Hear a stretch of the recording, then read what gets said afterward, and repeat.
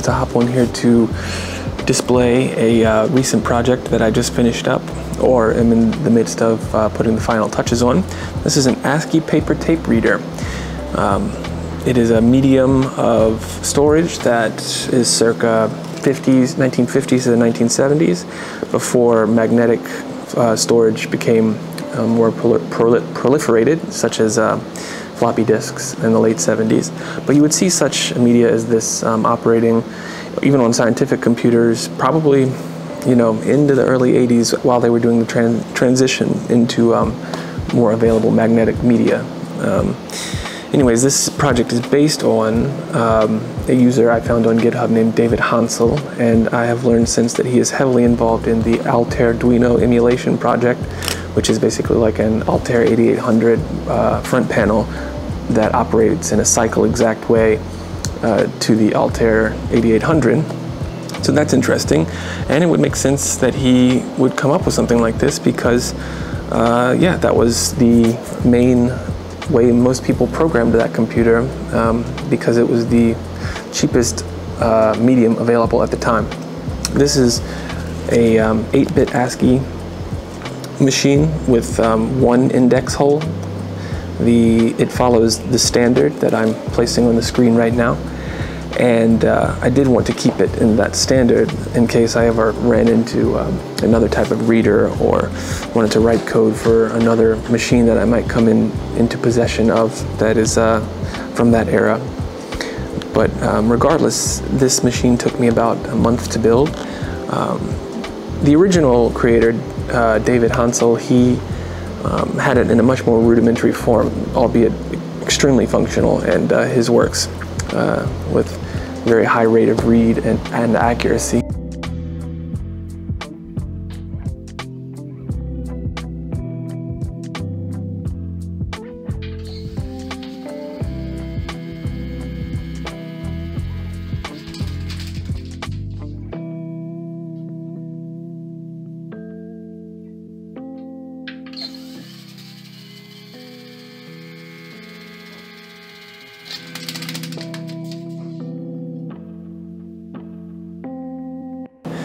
But I would have access to laser cutters and 3D printers, so I wanted to be able to leverage those tools and then to make something a little bit more aesthetically paralleled to the existing microcomputer that I have built. That is the Coleman Z80 microcomputer, and I've detailed that build here on the channel to great extent, so if you're interested in that, please check out the video. But yeah, that is actually one of the most challenging parts of this build, was the physicality of the device. It's quite interesting how elegant and simple the logic that controls the machine is, and the reader head apparatus, which uses infrared LEDs with their matching infrared receiver in order to perceive the data bits that are in parallel. And it serializes that with a microcontroller and offers a significant amount of settings via an I2C LCD screen that is available for, you know, certain parameters that need changing, like baud rates or character per second delay, things like that. So I do invite you to check out this project. It was extremely elegant and very interesting way to achieve this in the modern realm. I also had to create a Python program that made the tape, because paper tape punches, if they can be found at all, are often in a great state of disrepair, or they're really expensive. The cheapest one I found on eBay was $700, and it just goes up from there. So with access to a laser cutter, I created a Python program that leverages the SVG write function in order to create my own, and it's probably more arduous and way more slow than an actual dedicated paper tape punch. But it's 2025, and those things are becoming extremely hard to come by.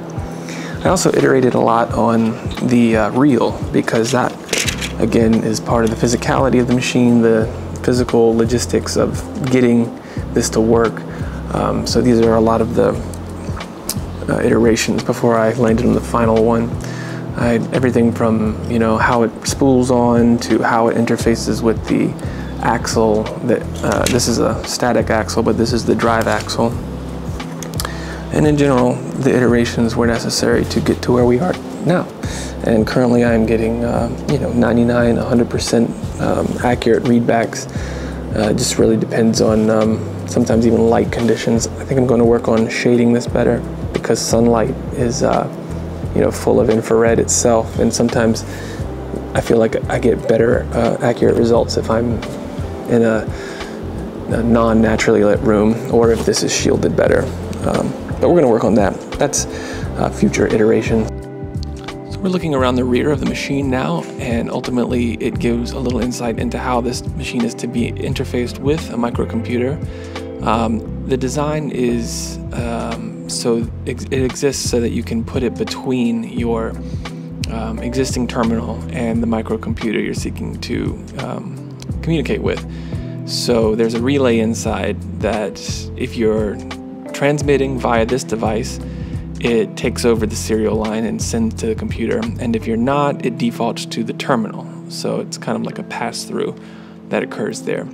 The DB9 connection is the serial out that's highlighted, and it uses 3.3 volt levels.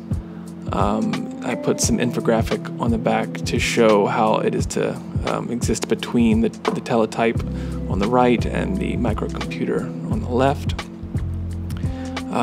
This machine can operate on either 120 or 240 volts at 50 or 60 hertz, and that is because on the inside, on the left here, we'll see a standard 12 volt power supply at 4 amps. I have the 4 amps because the motor I chose happens to have quite a bit of current draw upon startup, so I wanted to have a little overhead. I also put an ammeter in the front because I thought that was attractive, and it also just gives good insight into how much current the motor is drawing.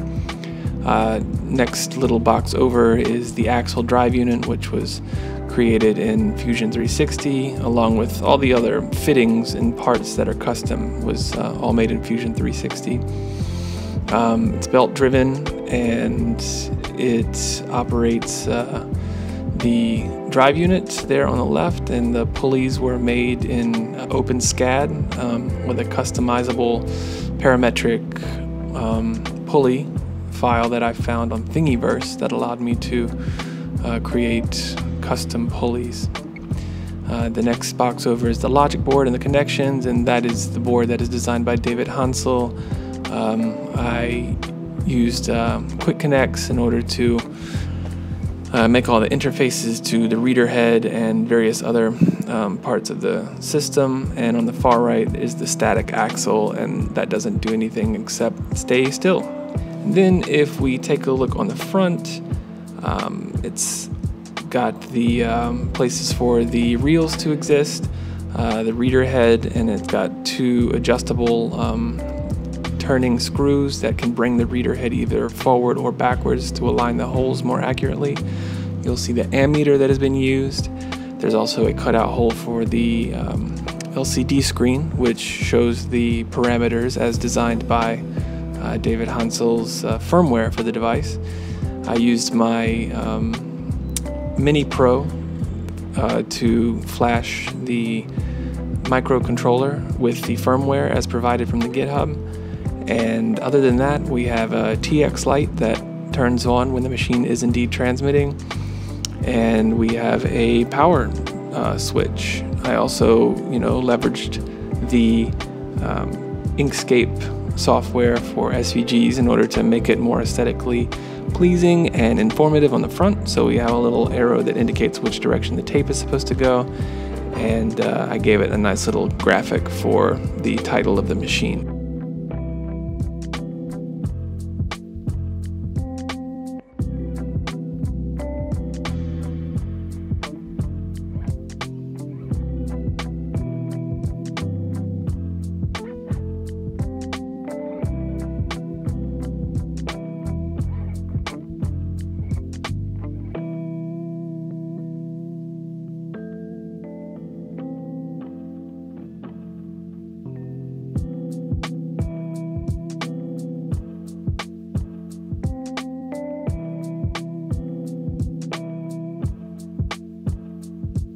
Okay, and that's it.